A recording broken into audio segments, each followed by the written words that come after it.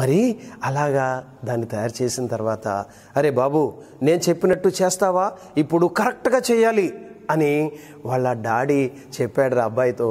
Daddy ఇప్పుడు నువ్వు ఏమి చెబితే అదే చేస్తాను, అరే నోరెత్తకూడదు, మాట్లాడకూడదు, కిక్కిరి మనకూడదు, శబ్దం చేయకూడదు, నేనేం చేసినా అలాగే ఉండాలి అని అంటే, డాడీ అలాగే చేస్తాను డాడీ అన్నాడు. వెంటనే అబ్బాయి దగ్గరకు వచ్చాడు. కాళ్ళు 2 దగ్గర పెట్టరా అన్నాడు, చేతులు 2 దగ్గర పెట్టరా అన్నాడు. అలాగే పెట్టాడు.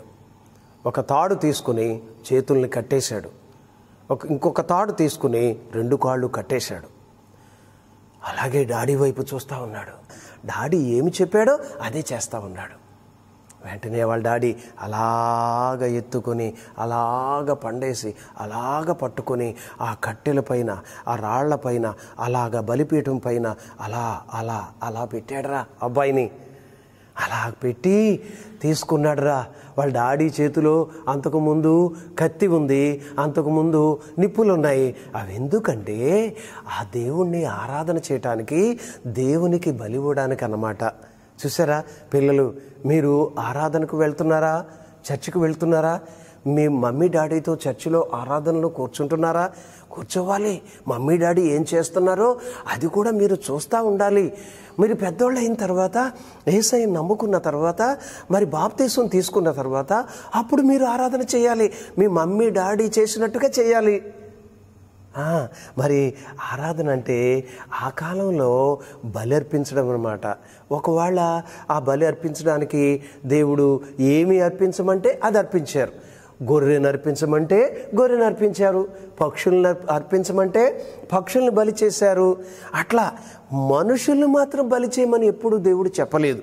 కానీ ఏం జరిగిందంటే వీళ్ళ డాడీ అంటే పైన ఉన్నాడు, వాళ్ళ డాడీ చెప్పినట్టు వీళ్ళ డాడీ చేస్తున్నాడు. చూసారా? అదిగో బలిపీఠం మీద అబ్బాయిని పెట్టేశాడు. కత్తి తీసుకున్నాడు.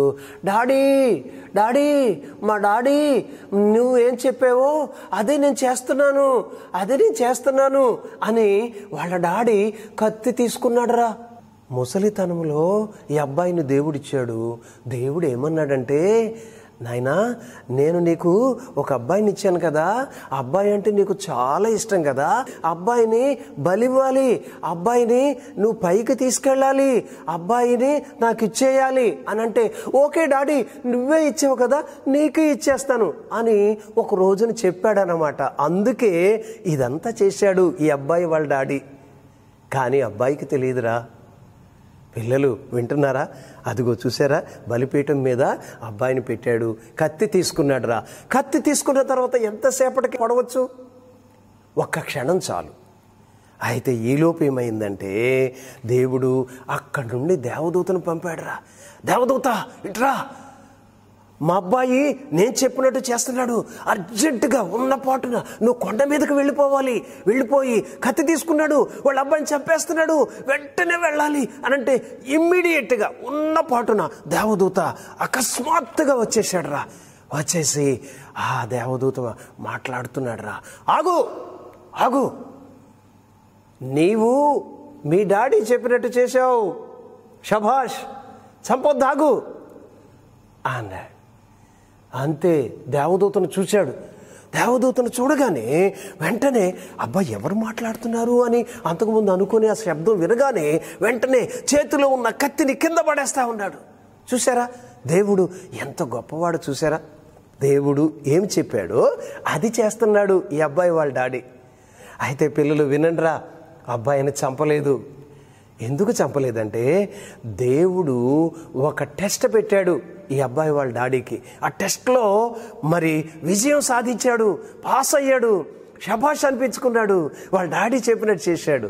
చూసారా పిల్లలు, ఒకటి గమనించాలిరా, దేవుడికి మనుషుల్ని చంపడం అంటే ఇష్టం లేదు, మనుషుల్ని బలి ఇవ్వడం అంటే ఇష్టం లేదురా. దేవునికి మనుషుల రక్తం అక్కర్లేదు.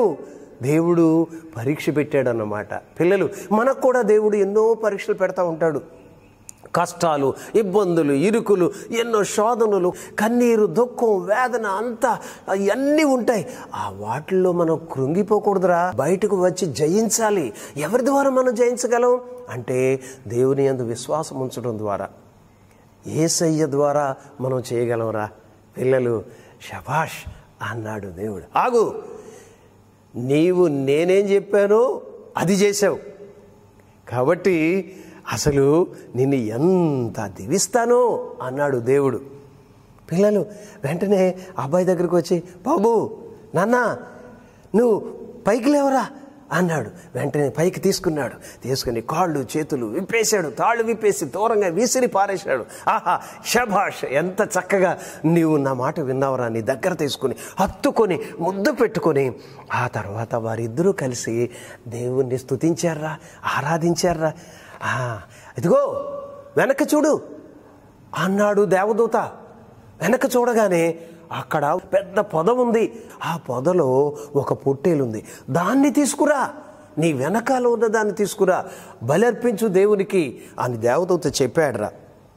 చూసారా పిల్లలు, బలి అర్పిస్తూ ఉన్నాడు. వెనకున్న గొర్రె పొట్టేలును బలి అర్పిస్తూ ఉన్నాడు.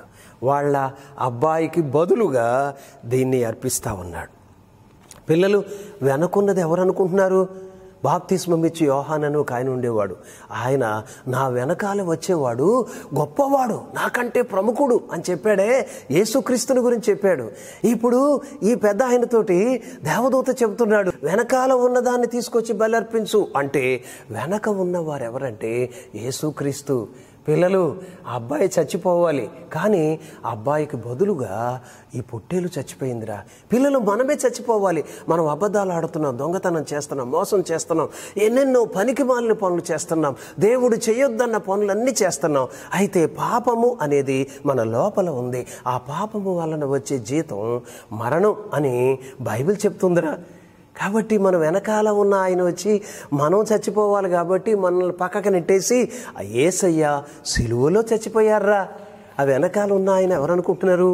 యేసుక్రీస్తు, జీసస్ క్రైస్ట్ ఈ లోకానికి వచ్చి ఆయన 2 చేతులు సిలువ మీద చాపి మేకులు కొట్టించుకొని, ఆ కాళ్ళలో మేకులు కొట్టించుకొని, ఆ తర్వాత ప్రక్కలో బళ్ళిపోటు పొడవబడి, తల మీద ముండ్ల కిరీటం పెట్టబడి, ఇవన్నీ కూడా శరీరం అంతా చేల్చబడి ఆయన ఎన్నో శ్రమలు పడి మనందరి కోసం చచ్చిపోయారా యేసయ్య. పిల్లలు, యేసయ్య కావాలా మీకు?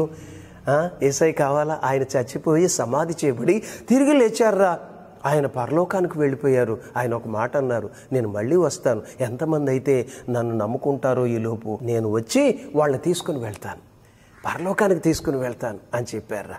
పిల్లలు, సిలువలో యేసయ్య మన కోసం చనిపోయారు. మన కోసం చనిపోయేవారు ఎవరైనా ఉన్నారా? ఎవరు లేరు. ఎంత గొప్ప ఫ్రెండ్ అయినా మన కోసం చనిపోలేరు. కానీ యేసయ్య మనకు బదులుగా చనిపోయారా. అబ్బాయికి బదులుగా ఆ పొట్టేలు ఎలాగైతే బలి చేయబడిందో అలాగే మరి మనకు బదులుగా యేసయ్య చనిపోయారా. యేసయ్య కావాలా?